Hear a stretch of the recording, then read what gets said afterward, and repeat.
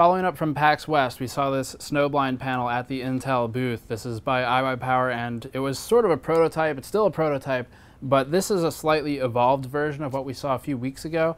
The idea here today is to talk more about how it works, what's actually in the panel, and how iWiPower has been building this thing to see if it's feasible for production, because before we didn't really talk about the technical details. So what we have here is an Nzxt Noctis 450 case.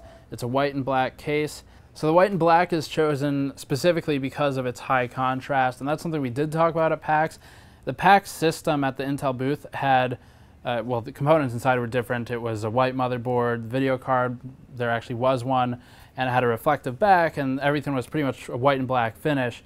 So that helps with the contrast, but we're still getting a really good picture here on this panel, and part of that is because the inclusion of a light guide. So this LCD is now backed behind it with a light guide, which in our B-roll and photos and things, you'll see it's kind of like a dot pattern on the display. And in person, you can pretty much see right through that. You don't even really pick it up. I can see it a bit from this viewing angle, but dead on, it's pretty much invisible. The cameras pick it up well, so you'll see that in the cameras and in the shots. But that's the light guide. That helps some with the contrast, with making these black colors a harder black, so there's less of a gradient there.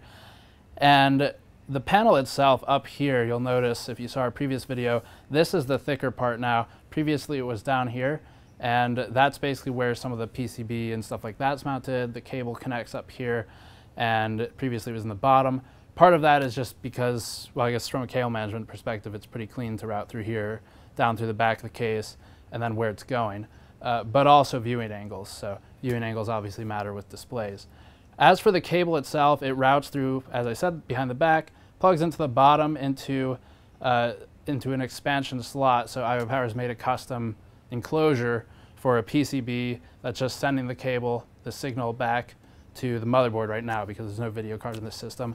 And then the file that is playing here is actually just a video file like an MP4, and that's playing an Intel movie, which is on the host system. Or I guess the host system right here, that's the panel is on itself. So that's the panel. This is the Snowblind. I think that covers a bit more of what's going on in terms of production, manufacturing, things like that.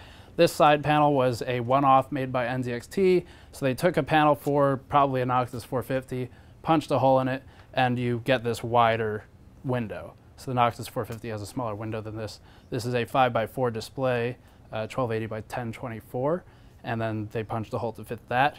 And for feasibility, it's basically just a matter of, is there interest in the market, and what does it cost to make?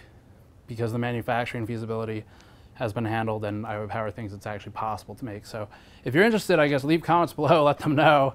Maybe let them know what you'd be willing to spend extra on something like this, because that's the main question at this point. Otherwise, it just becomes something like the H-Tower or something where vendors have it at booths.